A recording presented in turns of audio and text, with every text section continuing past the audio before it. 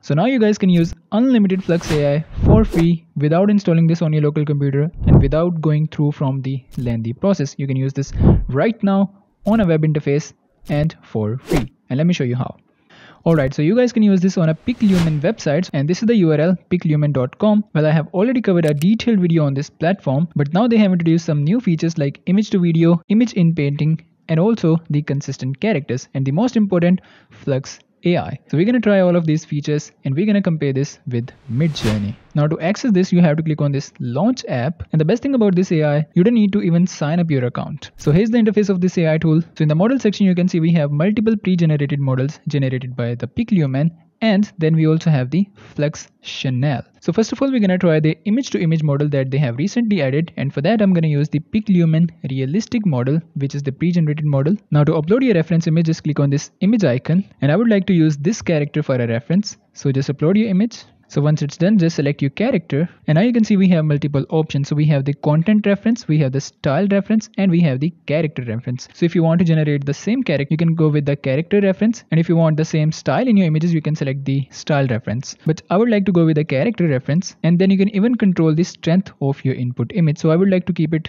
default like 0.5, and in the prompt section, let's type the prompt: a girl with red hairs wearing a karate dress standing in a boxing ring. Then you can even choose the aspect ratio. So I would like to go with the default 1:1. Then you can even control the number of images. So let's go with the 3 and hit generate. Alright, so these are the output images, and you can see this is the exact same character. You can see the facial features are matching in all of these images, and because we uploaded the cartoon characters, so that is why we have the cartoonish face but with some realistic touch, and it looks very good. Now in the same way, you can place your character anywhere you want, and if you click on the image section, you can see we have the download option. You can even remix your images. You can see we have a built-in background remover, we have the built-in upscaler, but recently they have added the in-painting option. So we're going to try the in-painting option. So just click on the in-paint button, and now you can see we have this editor hairs, and you can also adjust the brush size accordingly. So let's say I want to change the color of her hair, so I will simply paint the hair area only, and you can just make a very rough selection. And in the prompt section, I will type blue hairs and hit generate. Alright, so this is the output, and now our character has the blue hairs. Not blue, but it's kind of purple and blue mix of that, but this hair color looks good on her. Now let's move on to the Flux AI. That is my most favorite feature in this one. So I'm going to select the Flux Chanel, which is the lower tier model, and to generate the prompt for that, I will be using this Flux prompt generator, and this is available on Hugging Face. You will find this link in the description below. So here you can see we have the multiple options here. Now in the first box, you just need to give a basic idea of your prompt.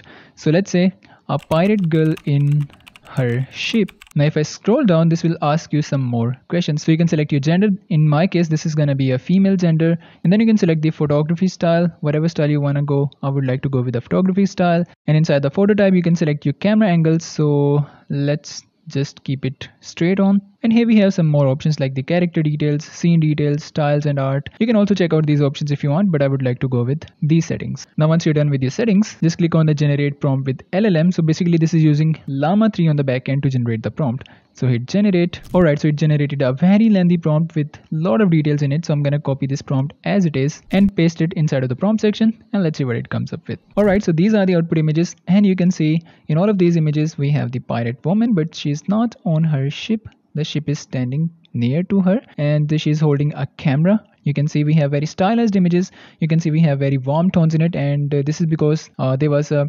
warm golden hours scene added into the prompt, and to me it looks very high quality. So why not to try the same prompt inside of the Midjourney? I know this is not a fair comparison, but just to get a basic idea, we're gonna compare this with the Midjourney. So these are the outputs from the Midjourney, and if I have to compare this, I would like to go with this image because this image looks more similar to the Flux image. Alright, so this is the side-by-side comparison. The image on the left is from the Midjourney, and the image on the right is from the piclumen. And the Flux AI image has some more saturation, more contrast in it. And if we talk about the Midjourney image, it tries to keep it more towards the natural lighting, but in terms of quality, both images have the same quality, because if I zoom in both of these images, the image quality looks similar in both of these images. Alright, so here is the one more output with the prompt: photograph of a woman wearing a Joker mask on a busy street. And these are the outputs. Just look at these images. It's amazing. This is very solid image. And here's the one more image.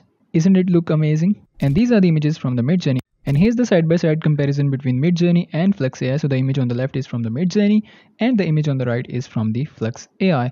And to be honest, I will prefer the Flux AI image because we have more contrast in this, we have more creativity in this one. And if we look at the Midjourney image, obviously this is more on a realistic side, but you can also notice we have a lot of noise in this image. And in case of Flux AI, this is amazing. You can see we have hyper realism, it maintained the details, and this image looks much better than the Midjourney image. And if you're finding the faults in the images, come on bro, this is totally free. And in case of the Midjourney, you are paying $30 a month. And I think in the free options, this is the best option because we don't have any pricing option on their website, and they didn't even introduce any daily credit limit, so we don't have any limitations here. This is totally free at this moment while I'm recording this video. I don't know in future if they introduce their plans, but at this moment this is totally free, and this is the best alternative to Midjourney. So the link is in the description below. Go ahead and give it a try. And that's it from today. I hope you guys enjoyed this video, and if you did, give it a thumbs up, and I'll see you in the next one.